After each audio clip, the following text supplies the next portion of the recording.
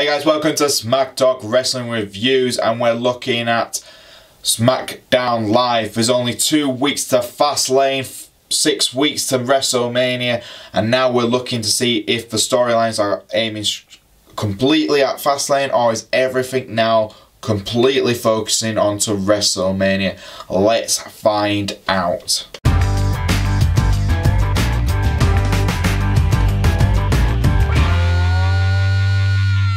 So we kicked off the show with John Cena, and it was no surprise after last night he went from Raw to SmackDown to get another opportunity to go to WrestleMania.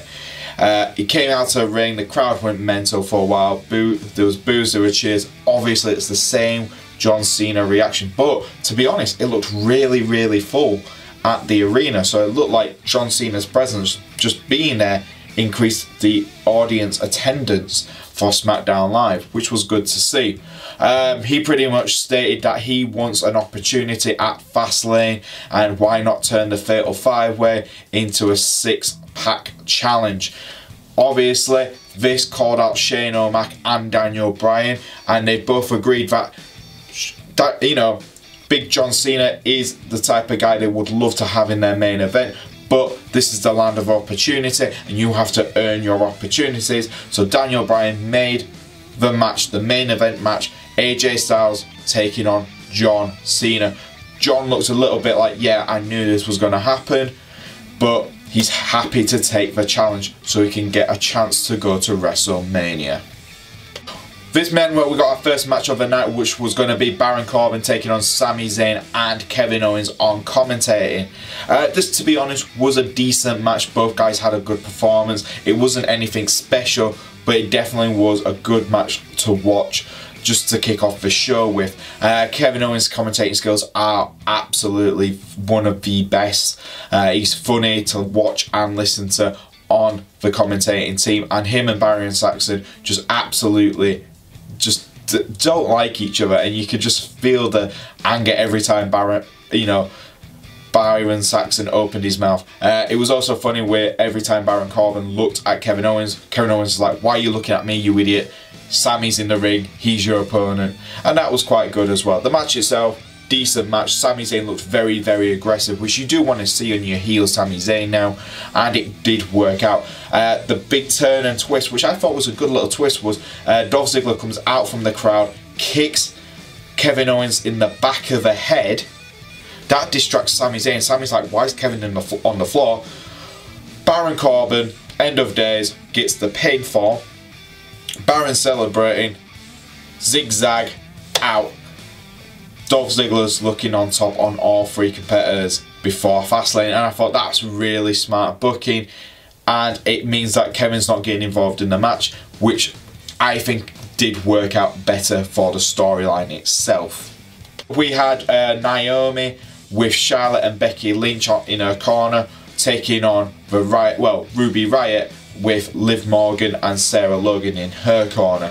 And to be honest, I think this is probably the better match we've seen Ruby Riott go for. And to be honest, I think Naomi's the perfect competitor for Ruby Riott. Personally, that's just my only opinion, but I think Naomi's at that level where she's a high enough competitor for her to take on, but she's not at the Becky Lynch Charlotte level of pinning.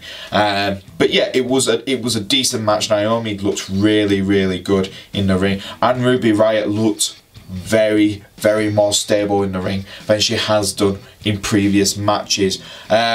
Obviously Ruby Riott got the win. They want to give her some momentum before she takes Charlotte on at Fastlane for the women's title, but I think this is it's a smart move to do. Put her against someone like Naomi, who is a former world champion herself, and I think it just works out. The match itself, like I said, it wasn't anything special, but it did highlight about Ruby Riott. When she is given that opportunity, she can have a good match, and it shows she had a good match last night. Next up, we had the New Day and the Usos cutting probably one of the best promos I've seen in some time on SmackDown Live, and it was pretty much the New Day come out and they do their usual New Day stuff, and then the Usos come out and pretty much say, look, no matter what happened, we've always come out on top against you guys. And it rekindled their rivalry really, really well. The big thing for the Usos right now is it's near WrestleMania and we've never had a WrestleMania match. We've always been sidelined. Every time it comes to WrestleMania, we've been sidelines. And you could tell there was a little bit of truth in there. And the New Day were like, look, the reason why we've never been sidelined for WrestleMania is because we pushed the competition out of the way. And it was that really aggressive attitude between both tag teams, and it looked like they were about to attack each other. It looks like the mutual respect between each other has ended until after their match, but my God, the aggressiveness and anger towards each other was really well done. And then the Bludgeon Brothers coming out, they literally interrupted the promo, got in the middle of the ring with the hammers, and both teams backed off. And I can definitely see the Bludgeon Brothers getting involved at Fastlane in some way. But for promo work itself, it was really, really impressive from both teams. Next up, we had Shinsuke Nakamura taking on Aiden English with Rusev in his corner. And the first things first, Rusev Day is so over, it's unbelievable. Aiden English was trying to sing, and yet everyone was chanting Rusev Day. Rusev had to calm the crowd down, which is great. And then you had Nakamura.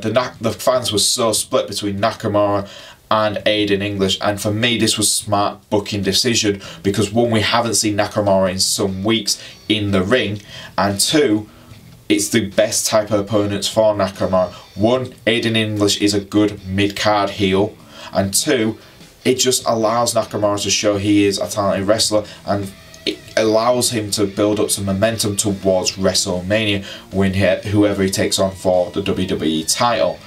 Aiden English as well got, for me, upped his stock in the company with a decent performance. It wasn't a great match, it was just a decent match, but because he had a decent match against someone like Nakamura, that does obviously up his stock in the mid-card division, in my opinion. And this is what they need to do. They need to up the stock on the mid-card guys by having them. They don't have to win, but if they have a decent match, they can definitely up the stock in the company, and fans will be more invested to watch them later on. And I think that definitely happened last night with Aiden English. Nakamura got the win, but after his win, he was interrupted by who else but John Cena, and both men pointed to the WrestleMania sign. Now that was rather interesting, and it pushed us on to our main event itself. For our main event, we did have AJ Styles taking on John Cena. Now, like I said earlier on in the video, if Big John wins, he will go into the main event at Fastlane and turn it into a six-pack challenge. Now, for me, I thought this match was a very different type of match we've ever seen from AJ versus Cena. Reason is, AJ wasn't the most aggressive one. Usually when it's the two of them, AJ's aggressive and Cena's usually more defensive. This time around, it was the other way around. John Cena was a lot more aggressive and AJ was on more of a defensive style than we've seen. And it worked, it definitely worked. It was a decent match. It's probably one of the better main events we've seen on SmackDown in some time. And what do you expect? AJ Styles versus John Cena have been classic matches, in my opinion, and this one wasn't as good as what they got in the Royal Rumble, but my God, it was close enough to be, you know, what I'd say like a 3-star match, 3-4-star match. It was definitely worth watching. AJ definitely trying to counter a lot more to John Cena's more aggressive style. At one point, John's knocked out on the ground. AJ stops the referee from counting him out because he wants to pin him. It just shows you the mutual and a rivalry these two have over each other. It was a decent match. Obviously, Big John got the win to put him into the main event for Fastlane, but I can't take anything away from AJ. It was definitely a different type of match than we expect from him, but it would definitely worked in his favour. And then after the match, we did have the rest of the members of the, the final lot of the Fastlane main event come out and attack both John and AJ Styles, with both Baron Corbin and Kevin Owens and Sami Zayn attacking them both at first. Dolph Ziggler comes out, knocks them all out of the ring to save AJ and Cena. It looks like he's there to help him, he's turned face. Nope, he attacks AJ. John does an AA on him and that ends the show. But for me, it was definitely a good main event, and it was a predictable ending where you knew that everyone was going to come out afterwards. But I can't complain too much. Much better main event than what we've been having lately. And then there you go, guys. That is SmackDown for this week. How was it? Slightly better than what we've been getting in, you know, matches and in promos. I definitely think this is a slight improvement. I think the induction of John Cena into the Fastlane pay-per-view definitely makes it a little bit more watchable, and you'll probably get a little bit more fans watching it than they were going to anyway. For me personally, I'm on the fence with this one. I think it's good to have John back on SmackDown Live, but does he deserve to be on the main event? Of course not. I thought he was going to challenge Nakamura for his Royal Rumble spot, but we'll have to wait and see. What did you guys think of SmackDown this week? Did you think it was a good show? Did you think it was a bad show? Leave it in the comments below. If you do like our videos, please like and subscribe. We will have some videos floating about just here. Click on them, try them out, see what you think. And if you do want to follow me on the old Twitter, I'm at Boise88, and I'll see you guys next time on Smack Talk Wrestling Reviews.